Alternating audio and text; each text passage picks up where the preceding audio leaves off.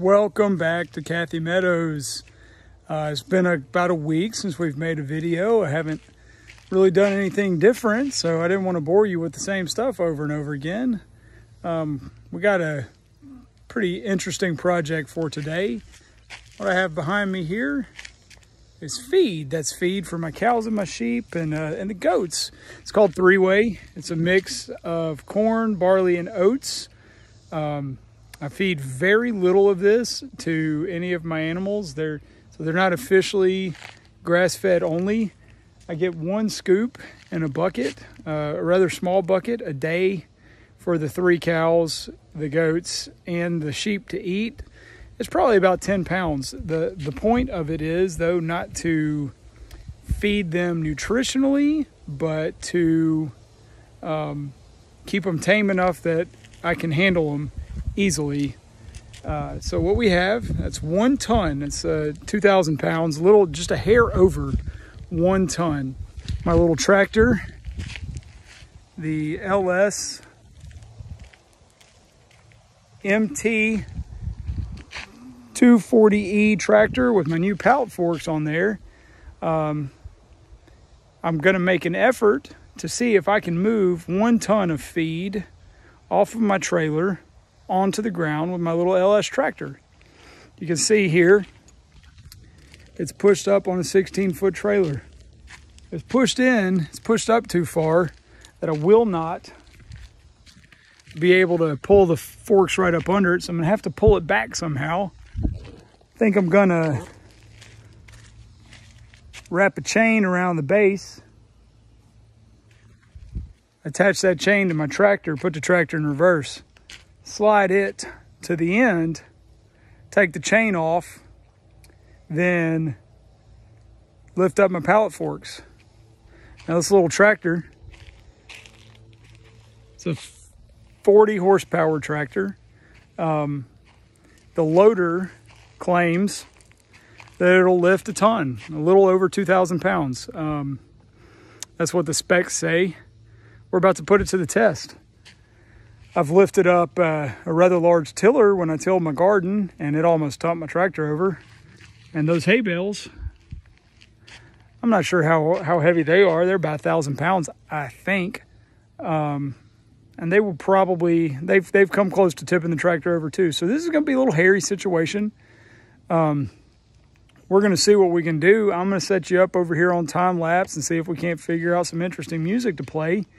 And give it a go of getting this feed off. The reason you don't have to have a tractor to do this. Last time I did this several months ago, I scooped from a 5-gallon bucket directly into my 55-gallon drums, but it is supposed to rain this afternoon, and I don't know if I will be able to get all of this feed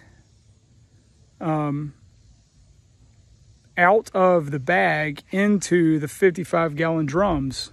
So what my plan is today is to get it off, move it under cover over there under my patio for now, and then bring my drums over there and start unloading it in the drums. But if it starts to rain before I'm done, I want it to be covered so that it doesn't get wet and in turn turn moldy. Enjoy. You may get to see me flip a tractor over and hurt myself or break my tractor. You might see catastrophic failure of my pallet forks that are rated for just over a ton, or my tractor that's rated for just at a ton, trying to move this 1 ton feed. So who knows? We'll see what happens. This is probably a dumb choice, but I got to get this thing off. So bear with me. Hopefully it's enjoyable.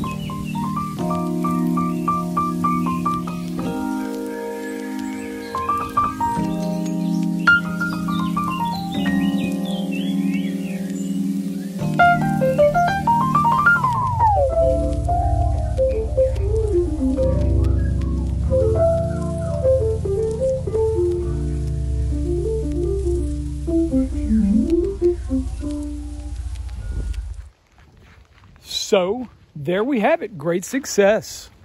Okay, pardon the mess. I'm going to show you what we've done.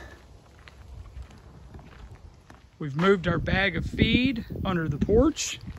Okay, that gave me time to take my time loading it into my 55-gallon drums. Our LS tractor MT 240E with these front loader, the LL3302 LS front loader with knockoff from eBay pallet forks that were affordable, medium duty, so they lift 2,500 pounds with my heavy duty bush hog on the back as a counterweight. Was able to get that done. So I am more than satisfied. I'm going to tell you, I was right at the upper limit of what that tractor could lift. It would not go up quickly or any higher, and the tilt function was not working well. I don't know if you could see that. But hey, it worked. It's off. Nothing's broke on this little tractor. Nothing got hurt. I didn't get hurt. And the trailer's still in one piece. So I'm going to call it a success. And I'll see you guys next time. Please subscribe. Thank you.